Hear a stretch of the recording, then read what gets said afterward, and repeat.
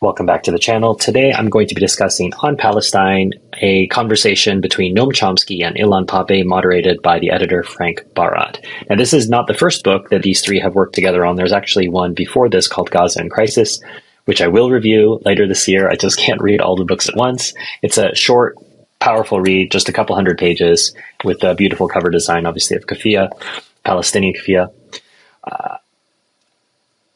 I don't think I've read Ilan Pappe before. I haven't read Frank Barat, and I think I've seen Noam Chomsky give a few speeches, but I don't think I've read any of his texts before. So that he was one of the big revelations to me in this text. And what I'll do is I'll start with Frank Barat. He sets the stage for some of the conversation. I'll proceed to Ilan Pappe, who, because I've been watching more of his videos and learning more about his positions, I'm a bit more familiar with. And then I'll end with Chomsky, who introduced some new ideas to me that I really appreciate and are starting to help me evolve the way that I'm thinking. I'm not saying that Pappe or Barat doesn't do that as well, but Chomsky really introduced some ideas that I hadn't thought about and is part of this learning process as we go through this year. All right, so let's start with what Frank has to say. Insisting on describing what happened to the Palestinians in 1948 and ever since as a crime and not just as a tragedy or even a catastrophe is essential if past evils are to be rectified. The ethnic cleansing paradigm points clearly to a victim and offender, and more importantly, to a mechanism of reconciliation. So you have to keep in mind, obviously, the word Nakba means catastrophe, and it is true. It was a catastrophe, but more than a catastrophe, there was a crime committed. I mean, a catastrophe could be an earthquake. It could be a tornado, something natural, a tsunami. But this was something human. It was something perpetrated. And it needs to be seen that way because also crimes can be forgiven, they can be prosecuted, there can be healing, there can be a process forward. The desire to turn the mixed ethnic Palestine into a pure ethnic space was and is at the heart of the conflict that has raged since 1882. Don't think that's disputable. The international silence in the face of this crime against humanity, which is how ethnic cleansing is defined in the Dictionary of International Law, transformed the ethnic cleansing into the ideological infrastructure on which the Jewish state was built. So he's pointing out it's not just a crime against the Palestinians. In a sense, it's also a crime against any Jews who wish to build a state that isn't defined solely by ethnicity and that excludes everyone else. And that's something to consider as well. Something that I'll see it in the comments, I'll hear it as what I call IDF talking point, is that Israel is a democracy in this region and it's a light. So Frank says, this charade is still marketed successfully in the West. Israel is a democracy because the majority decides what it wants, even if the majority is determined by means of colonization, ethnic cleansing, and recently by ghettoizing the Palestinians in the Gaza Strip, enclaving them in areas A and B in the West Bank. He's referring to Oslo, if you don't know what those areas are. And in isolated villages in the greater Jerusalem area, the Jordan Valley, and the Bedouin reservations in the Nakab. And you won't often hear about the Bedouins. They have even less, let's say, profile than other Palestinians, but they are cruelly persecuted by the Israelis as well. So moving on to Ilan. Now, what you have to realize is Pappe, he's an activist, right? So and this Benny Morris has beef with him about this because in Benny Morris's eyes, historians are like priests. They're supposed to be objective. They're not supposed to have opinions, even though he has opinions. And so he attacks Ilan on the idea that he's someone with a political axe to grind, as if a historian isn't allowed to be an activist, as if a historian isn't allowed to have opinions about things. And so, interestingly, a book I'll be reviewing in a few weeks called 1948, which is one of the definitive histories of that war, the war that happened in that year, Morris comes to the same conclusions that Pappe does in terms of numbers of people that were kicked out, and that they were told to leave or they left on their own, that they were forcibly moved out, that even though they have the same facts, they come to different conclusions about those facts. And Pappe, in a sense, is a much more aggressive version of Morris. Morris is just, these are the facts and, oh, it's too bad, but I wish it wasn't like that. And Pappe says, here are the facts, and this can't be. This has to change. And he has a very radical way of looking at things. And one of those that I really appreciated in the text is he doesn't like terms like peace process or two-state solution, because those terms keep the ball rolling down indefinitely away from the Palestinians. Furthermore, if you think about it, the two-state solution also is the maximum concession from the Israelis, but it's a sort of minimum concession for the Palestinians, because people forget there are Palestinians from outside of Gaza. There are Palestinians from outside of the West Bank. So we've been programmed to think all Palestinians are in the West Bank and Gaza. Well, there's a ton of refugees, particularly if you were south of Jaffa. You were pushed down into the Gaza area, which is now called the Gaza Strip. But there are tons of people living in Gaza who are refugees from other parts of Palestine. So you go up the coast, Haifa, Accra, what about those Palestinians? So the idea that there's no possibility for a one-state solution, a secular democratic country, Pappe is the forefront of this, and I'm starting to hear him out. I would say that this is not something that I would have thought of before, but I keep hearing his arguments, and I'm starting to understand it more. I'm not saying it's necessarily something I'm endorsing. I'm on a journey of learning this year, so I'm not, offering any takes in that way, but that's just something really to consider. So let's hear a little bit more from him. Hence, the peace process and talk about two states for two peoples are not in any contradiction with the occupation, not even the temporary occupation of 1967. They are a political and conceptual framework designed to enable and perpetrate the status quo for as long as possible. And that's true. Pappe also wants us to look more closely at Zionism as a very problematic philosophy. So not just as, if there are some Jews who are Zionists, that's not such a bad thing. He really wants us to take a closer look at it. And one of the points he points out, Zionism had one element that is usually forgotten by historians. There was a wish to secularize Jewish life. If you secularize the Jewish religion, you cannot use the Bible as a justification for occupying Palestine. And everywhere that I talked to a Jew when I was in Israel, I always heard the phrase, God gave us this land. However, there are Zionists in Israel who are not religious. He points out earlier in the text, Frank points out in the preview for this question, Theodor Herzl, who is known as one of the founders of Zionism, was not religious at all and did not even speak Yiddish. Right, so we have to look a little deeper at what Zionism was and is to this day. Remember, I've said this before, there is a movement now to call anti-Zionism anti-Semitism. And we already know that anti-Semitism is, widely applied to pretty much anything. But you cannot be opposed to the government of Israel's policies. You cannot be opposed to Zionism, which is only a branch of Judaism. It's not even Judaism. It's a secular movement. The idea of it, attacking it, makes you not like Jewish people. And it's just a cage that, let's say, IDF and other people who support their crazy positions want to wrap you in. You're not allowed to criticize Zionism. You're not allowed to criticize the state of Israel, because that means that you hate Jewish people. Seen from the perspective of settler colonialism, the conflict is a relentless and tireless engagement with the attempt to take over as much of Palestine as possible and leave in it as few Palestinians as possible.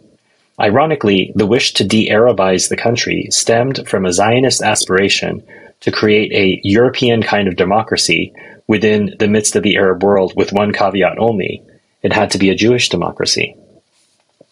So there are other things that people don't realize or know about Zionism, and again, Pappe talks about this. And you have to go back to the mandate.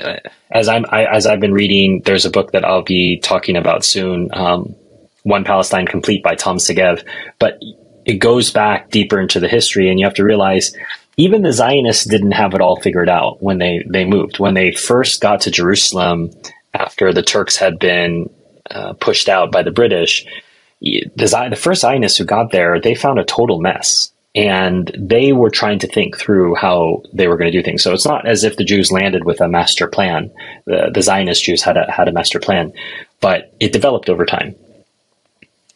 The reason the colonialist impulse of the Zionist movement did not end at a certain historical moment lies in the territorial appetite and greediness of these settlers. When they were offered part of Palestine in 1937, they regarded it as insufficient cementing their aspirations. But they had a wise leader, David Ben-Gurion, who understood that it was tactfully beneficial not to spell out clearly these annexationist dreams. So he told the Royal Peel Commission the Zionist movement was content with a small part of the country. And remember, we've talked before, Zeev Jabotinsky, there are a number of people who are not okay with that. They believe in not just the West Bank, but the East Bank. They want it all. And you have to go back and you have to read about this in order to know. Most people are not willing to do that. Again, Pappe, the pathology of Zionism is crucial. When you are a historian, you always have to remember that people did not know what was going to happen. So when you look at Zionist discussions in the 1930s about Nazism and fascism, you have to realize that these people are talking about Nazism without knowing what will be the final solution. They are not appalled. They say that they should talk to these people. Quote, "We have a uniformity of interest here," unquote. They want the Jews out of Germany. We want the Jews out of Germany.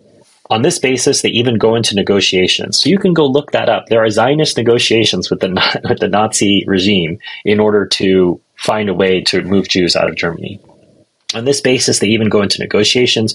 You do not correlate Zionism with Nazism when you say that. You show that you are in the company of people, and they had to understand which interests they were serving apart from theirs. This comes to the fore very strongly. And all of the parties here, the British, the Palestinians, the French, what would later be the Syrians, the Lebanese, the Jordanians, the Germans, the ground was shifting. People were not sure what was going to happen. And so people were trying different approaches. And remember that some of the Jews served in the Ottoman army, and then they felt betrayed by them, and they switched their allegiance to the British. So you have to realize, too, people reserve the right to make tactical choices. And I think Pappe is giving Ben-Gurion that credit where credit's due, is that Ben-Gurion was wise enough to look and see what is a tactical decision that makes sense for Zionism at this point, and he made the right ones. One of the things we've noted, and in the review that I did on the Iron Cage that Professor Rashid Khalidi pointed out, is the Jews were not lacking for strong leaders who had a vision and were able to execute it. The Palestinians were. And that's one of the most crucial parts of the story, is if the Palestinians had a David Ben-Gurion equivalent, the story could have been very different. And that's something that Chomsky talks about later on, is that there was this missed opportunity to push out the settlers when they arrived. And now you have to deal with what's going on. Pappe also talks about BDS, which is boycott, divestiture, and sanction. That's not something I have time to get to in this review, but that's an important point about activism. And that's I'll use that to transition to what I want to talk about with Noam Chomsky, is activism has to be helpful to the people that you're trying to help, not just to yourself, right? And so recently, I think there was a picture of Lord Balfour that was vandalized in England.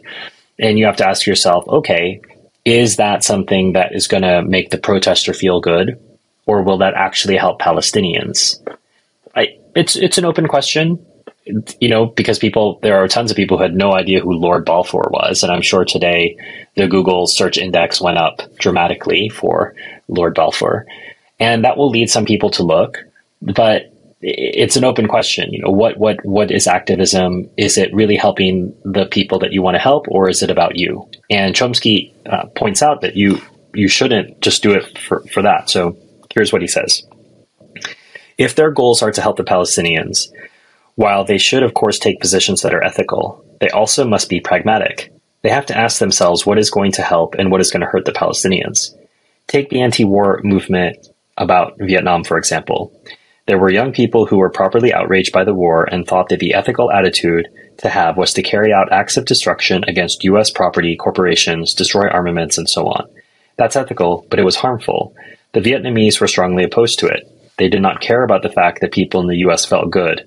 They cared about what happened to them on the ground. And the effects on them were harmful, since it provoked a huge backlash and strengthened support for the war. Those are the kind of choices that you always have to make when you are considering acting in the interest of someone. You have to ask what is going to help them, not what is going to make me feel good. Call it pragmatic if you like, but I would call it ethical. You are concerned with the effects of your actions on the people you are standing in solidarity with. I think that's a very, very important point. He also takes on the question about apartheid, because that has surfaced very much in the last 15 years in the discussion, is the correlation. It was brought up by the South Africans. And remember, recently, the South Africans took the Israelis to court. So the South Africans have been very interested in what has been going on with Israel because they feel sympathy for the Palestinians because they know what they went through. And Chomsky concedes this to a point. He says that it was similar to apartheid in that the South Africans were okay with the entire world being against them if the US and the UK stayed with them, which is really interesting because if the US did withdraw support from Israel, Israel couldn't continue what it's doing. But as long as Israel has the US on its side, it can continue on. And so he says there is that similarity, that South Africa was able to hold on until the US finally, under Reagan and Thatcher, finally that resistance, the resistance from the international community broke through to those leaders, and it worked. However, there's also dissimilarities. Here's one of them. South Africa was different because the white population needed its black counterpart. It was its workforce. Israel does not want the Palestinians. And we see this recently with the 150,000 or so Palestinians that would go into Israel every day to work. Obviously, their work permits are currently canceled. They can't cross in from Gaza, and I think there's restrictions in the West Bank. So the Israelis are bringing in Indian migrant workers in order to fill those roles of the Palestinians. And the Israeli government can do what they want. They can bring in Indian migrant workers. I don't have any problem with that. But what I'm saying is there's a sort of opportunity that the Israelis are taking to bring in workers, which can then stay in those positions, further impoverishing the Palestinians from the few economic opportunities that they have, denying them those opportunities. So the situation becomes even worse for afterwards. By the 1990s, the apartheid regime had virtually no international support. Only two countries, the USA and Britain. They supported apartheid strongly right to the end, particularly Reagan. That was sufficient for the regime. As long as they had US support, they did not care, like Israel right now. And remember that bunker mentality then percolates down to the population. And so the average Israeli has the attitude of, quote, the world hates us because they are all anti-Semitic, so we will do what we want. So Chomsky keeps going with this. Nothing is their fault. Everything is somebody else's fault. A lot of brutality. Remember, Gideon Levy said, the excuse always is given by the Israelis that they started it. The scenes, for example, during Cast Lead, the brutal attack on Gaza with Israelis sitting on beach chairs on the hills, applauding every time a bomb fell. This is beyond obscenity. But unfortunately, it is a large part of the population.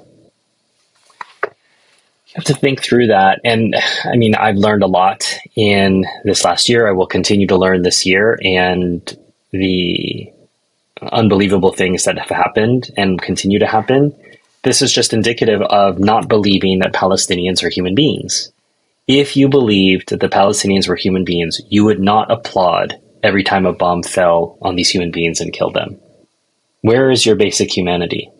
Where is the recognition of our shared humanity? There's none. And it can only be done if the Israeli population is convinced, as they have been, that the Palestinians are effectively animals, roaches. Remember, government officials have called the Palestinians roaches, Israeli government officials, roaches in a bottle, a cancer that has to be dealt with chemotherapy.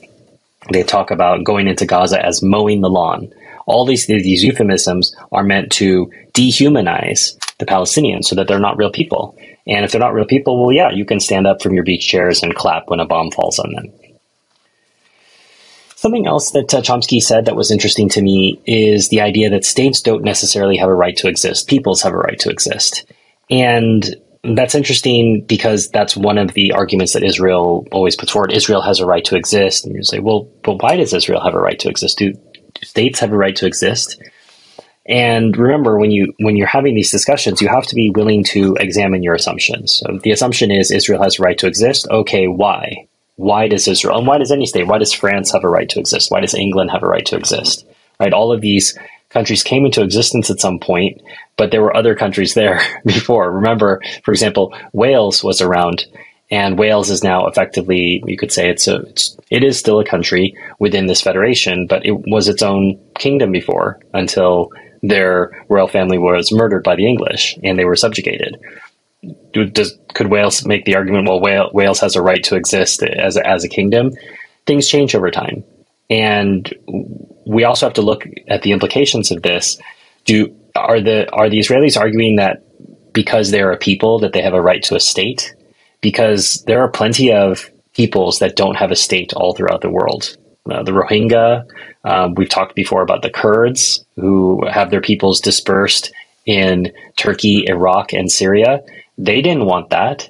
That's just a result of their people being divided by lines that were drawn by the French and the French and Spanish, the French and the English. That wasn't their fault. It's the same thing with the peoples who are on the border between Afghanistan and Pakistan. They didn't want to be divided. Those lines were just drawn. I'm not saying that we have to give every group of peoples who demand it a state, but we have to accept that if you want to have a discussion about this, everything has to be on the table, and you can't just say, a state has a right to exist within these borders, because that means that these borders can't ever change. You have to have some flexibility if you want to deal with these difficult situations. Another thing along that line about borders that Chomsky said that was game-changing for me to think about, because it's backed with facts, is his idea that Israel prefers expansion to security. And this is something that I said in my Israel lobby video, that Israel doesn't really care if there's peace in the Middle East. They only care if they've achieved their goals, and they have not yet achieved their goals. They want all of Eretz Israel under their total control. They don't have it yet. Once that's there, maybe they'll think about peace. But in the meantime, the job is not finished for them. And that's why I laugh when people tell me that Israel wants peace. They do not want peace. They want war. But I didn't think about it in this frame that Professor Chomsky gives. In 1971, Israel made a decision, which in my mind was its most fateful decision in its history.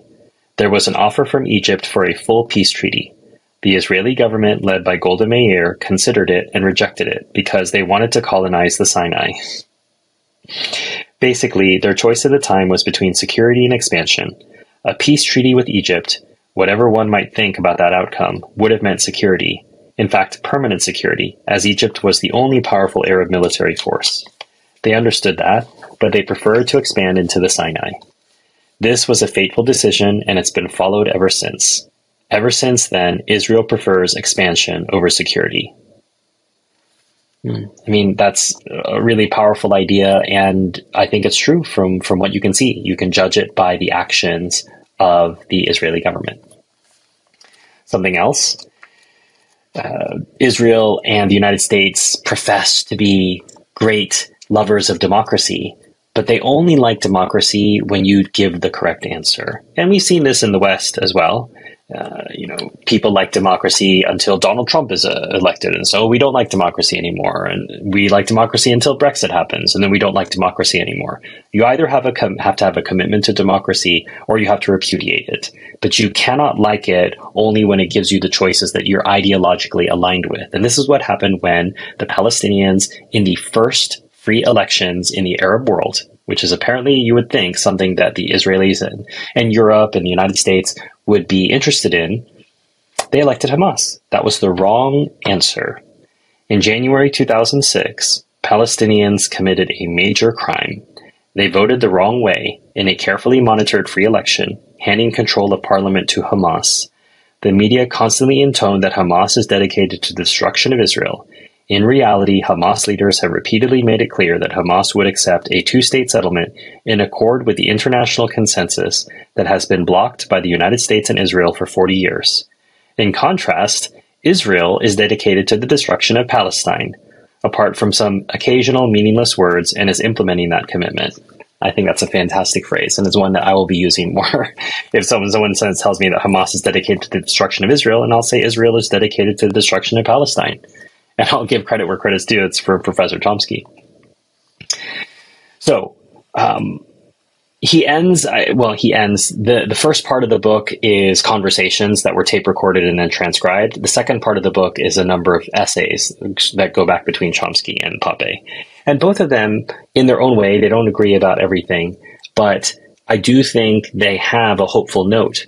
And as I've said before, as I'm doing these reviews, this is something that I have to keep holding on to, that no matter how terrible the things I learn are, or how hopeless things might seem, that these people have forgotten more about this conflict than I will ever possibly hope to learn.